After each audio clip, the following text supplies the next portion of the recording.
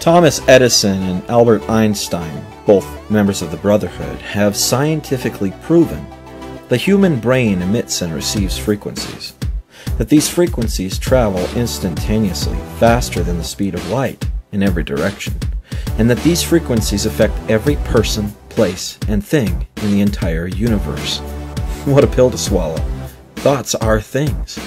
Your feelings and thoughts are vibration, energy, and frequency, and these frequencies affect physical matter and other brains. Whether you like it or not, 24 hours a day, 7 days a week, you are creating and attracting every person, situation, and event in your life by how you think, vibrate, and feel. This is known as the law of attraction. It is a universal and spiritual law.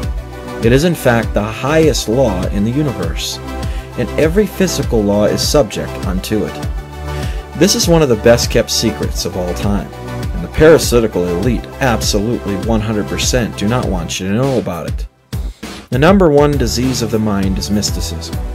Mysticism is the belief that you do not have control over what happens to you in life, but that outside influences control it. Every event that happens in your life, whether you perceive it as good or bad, is created by how you think and feel on a daily basis. Knowing this information can empower you and put you in charge of the direction your life takes. However, the powers that be absolutely want you to be disempowered and feel like a victim of circumstance.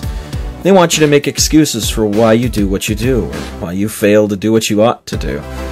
Earl Nightingale said, "You become what you think about most of the time." Napoleon Hill said, "Whatever the mind of man can conceive and bring itself to believe, it can achieve." The reason Napoleon Hill's book is called Think and Grow Rich and not Work and Grow Rich is because our thoughts create and attract everything we experience in reality. Earl Nightingale declared that whatever we plant in our subconscious mind and nourish with repetition and emotion will one day become a reality. Nikola Tesla once said, "If you wish to understand the universe, think of energy, frequency, and vibration." You literally have all of the power of the universe at your fingertips. If you learn how to use this power, you'll be able to have, be, or do anything and everything you want in life. Would you like to learn how? Well, to be a master, you must first master the basics. The challenge with our education system is that it teaches people how to be smart at learning useless facts about various different subjects. It creates mindless, thoughtless slaves who do not question authority. I'm not afraid of the 10,000 useless things you have learned that you have practiced only once. I'm afraid of the one vital, effectual subject that you have learned and practiced 10,000 times. I'm talking about the stuff that matters. So many people fill their brains with useless information, and this information is designed to keep them from getting at the stuff that matters most. In order for us to move forward, you may consider familiarizing yourself with 5 basic concepts. Number 1, who do you listen to? Number 2, the teachability index. Number 3, the training balance scale. Number 4, the 4 steps of learning. And number 5, mastering the 4 basics. So who do you listen to? Please take a minute to sit back and really ponder that question. What kinds of people have you been receiving advice from in life? Who have you chosen as your mentors? Do you have any mentors? Have they been where you are, and do they have what you want? I sincerely believe that most people are, number 1, not listening to the right people, and number 2, they aren't an apprentice to a mentor. This will make the difference between success and failure for you. Remember the old times when people would learn their trade in life by being taught by the master of any given trade? Why doesn't society do things like that anymore? Is it possible that this kind of structure had tremendous benefit? Is it possible the authorities wish to deprive you of this wonderful blessing? It is definitely something to at least consider. Ideally, you want to be listening to those who have been where you are at, or where you want to be someday. For example, if you want to be a millionaire, it probably isn't such a good idea to be receiving advice about success from your uncle who makes $30,000 a year. I understood, but as I was listening to your wishes your command, I definitely wanted to eventually learn from high initiates of secret societies who have the health, wealth, and well-being to back up what they are teaching. Those desires are now manifest in my reality. What's your excuse? There is no excuse. This couple has driven 2.5 hours. Young couple. And at this point, it's hard to get a job. All right? Jonathan, I don't think you have a job right now. He had one, but he doesn't have a job right now. He'll get another job. Highly intelligent. But he's got a really good one. Right, without the little E dot here, I could either take my phone or just put this on the back, hold it up to your ear, give me a lock. Cool, huh? But think that same negative thought. Think of Jonathan at his worst.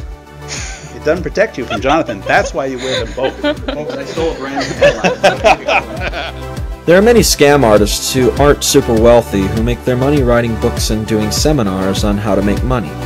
In my opinion, that isn't an honest way to make money. If you want to write a book on how to make money, you want to manifest huge money in your life before you write that book. Walk the walk before you talk the talk. I really didn't want to get my advice from those unreliable sources. I wanted to attain true levels of success in my life, and you may have similar desires. So obviously the first basic concept is very important, something you want to familiarize yourself with. Next is the teachability index. How often have wise parents attempted to rebuke or correct their unruly teenager only to be met with disappointment? As parents will often tell you, teenagers really believe they know everything, and they think they have things figured out, when in fact nothing could be further from the truth. This often leads to negative consequences and heartache that could have otherwise been avoided if the teen had been teachable. After all, this is just common sense, isn't it? Well, as I will show you, common sense isn't as common as you may think. Those in power have a very complex energy and vibratory system set up which has significantly dumbed the masses' intelligence down. That is correct. You heard me right. The IQ of the common individual today pales in comparison to those in sovereign authority all around the world. In fact, the difference is like night and day. One common characteristic of this low level of intelligence is arrogance. People simply believe they know things. They've got it all figured out, and when someone wise tries to teach them things which are contrary to their long-held traditions, immediately you see them retaliate and act like they know better. If you're reading this information for the first time, you may have some negative energy blockages that will prevent you from expanding your level of consciousness or from being more open-minded than you have conditioned yourself to be. But do not be discouraged. There is a solution. If you want to be teachable, it would be a good idea to increase your willingness to learn new ideas and to accept change in the way you think. Nothing is more important than the willingness to change the way one thinks. After all, if you're not growing, you are dying. So let me ask you, on a scale of 1 to 10, what is your willingness to learn? What is your willingness to accept change? Ideally, you want to have a high willingness to learn and a high willingness to accept change. The definition of insanity is doing the same things over and over again, expecting different results. If you continue to think the way you've always thought, you will continue to get what you've always got. Now let's take a look at the training balance scale. On the training balance scale, there are two sides. One side is the thinking process, the vibrations and feelings. The other side is the how, the technique, and the action steps. Most people have been misled to believe that you must have a 50-50 balance between these two sides. You need a healthy balance of motivation and hard work or action, that you can't just feel good and feel better. You must also be concerning yourself with how to reach your goals or how to get to the next logical step in achieving your dreams. My friends, nothing could be further from the truth. That is the great lie which is designed to keep you mentally and emotionally enslaved. The elite class has taught you through use of the media that hard work and activity are the keys to true success. The reason they have you believe this is so that the poor will stay poor. The last thing they want is competition. So the honest-to-God truth is that 99.9, if not 100% of success is in the thinking, vibration, feeling side of the scale, and not in the how or action side of the scale. The how truly is irrelevant. When I told my psychiatrist I was going to cure myself of hyperthyroidism, I didn't have a clue how I was going to do it. Quite frankly, the how was irrelevant to me. I was going to do it, and that was it, period. Needless to say, I felt really good about the thought of proving her wrong. She was going to eat her words. As fate would have it, she did. Success is really just a decision away, and the best form of revenge is personal success. Just last year in July, I was diagnosed with hyperthyroidism, and I got on a remedy for hyperthyroid, and 6 months later I'm cured. This is a homeopathic remedy, and the hyperthyroid's gone. The blood tests say that it's gone. That's tremendous because I'm a completely different person now. I started the Simeon's Phase 2 that you have in your book, and I lost 45 pounds in 45 days. Yeah. Well done. 45 pounds. Guys, that's a pound a day, isn't it? It's a pound a day, and you know, it really is amazing. We hear this all the time. It works if people do the program and follow it exactly as it's outlined. It absolutely works 100%. I'm glad you called because, you know, we had Dr. Teresa Dale on this show, and she uses homeopathic remedies, which are basically just energy frequencies, invented by Dr. Yosenio Hahnemann in Germany hundreds of years ago. These homeopathic remedies absolutely work at getting the body to go back to balance. And when the body goes back to balance, the hormone levels get balanced. And when the hormone levels get balanced, all the chemicals in the brain get balanced.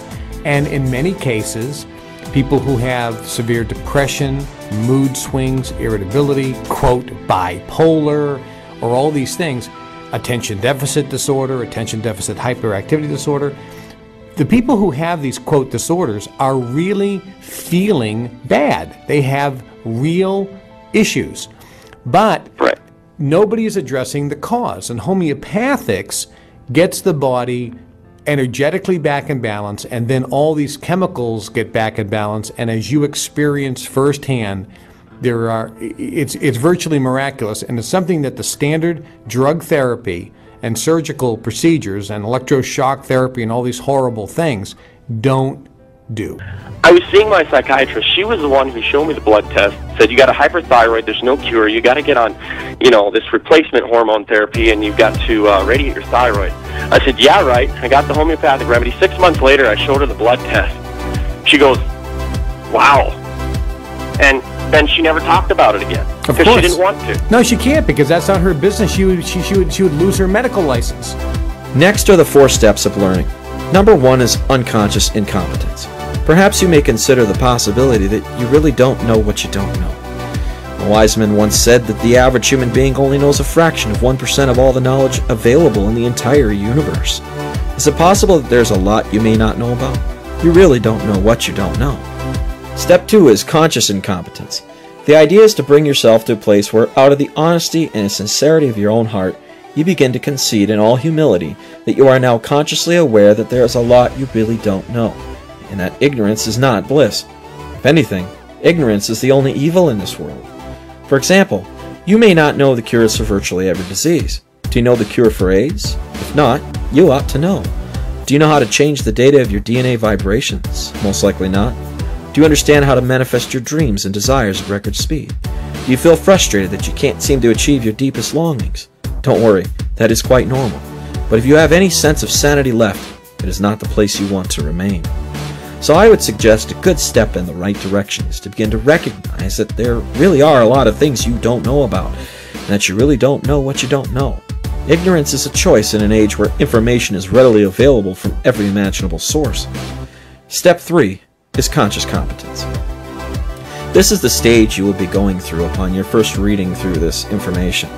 This is when you are aware of the information, but you have to consciously apply it to your thinking.